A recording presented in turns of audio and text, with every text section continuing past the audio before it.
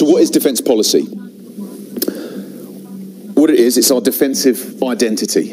Someone's to ask you and your club, how do you guys defend? Your defensive policy is your answer. So we drift, or we blitz, or we're an up and up team. Essentially, once the ruck is set, so once a tackle's been made and we've got a breakdown, and we're going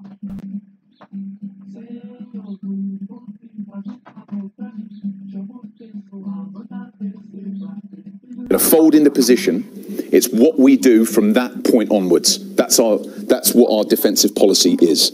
What it isn't, it's not how we tackle. It's not technically whether we're going to go high or whether we're going to leg chop. It's not how we compete at the breakdown.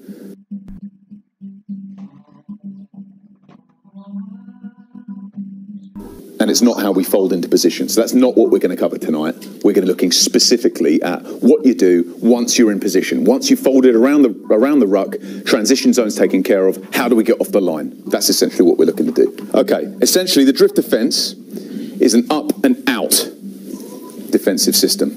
If that's a ruck, we've got an attacker here, an attacker here. You're going to line up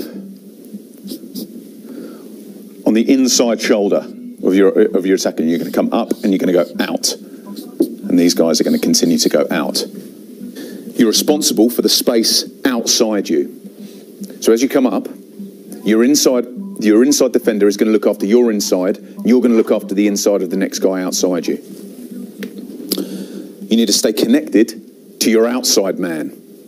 So as you come forward, you need to be aware of what your outside man's doing. The guy inside you is going to look after your inside. You're going to protect the guy outside's inside. Don't get in front of your inside man. So has anyone come across, you want to be able to see the shirt number of the guy inside you.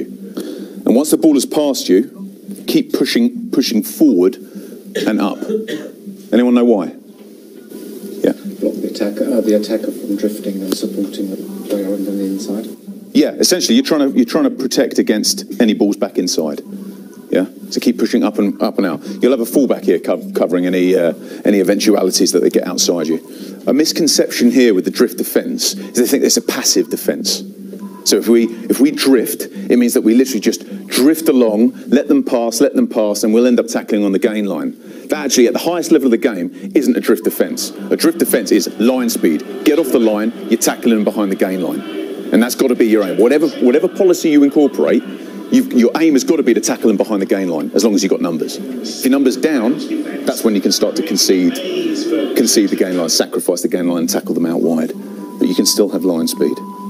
If the drift attack is up and out, blitz is the opposite. It's up and in. So when you're going to align yourselves, sorry, I know this is basic for some people, but let's just all remind ourselves. Got the ruck, attacker, attacker, attacker. We're going to align ourselves. If we've got a guard and bodyguard in place, we're going to align ourselves on the outside shoulder of the attacker, because we're going to get off the line and we're going to come in. Off the line and in, off the line and in.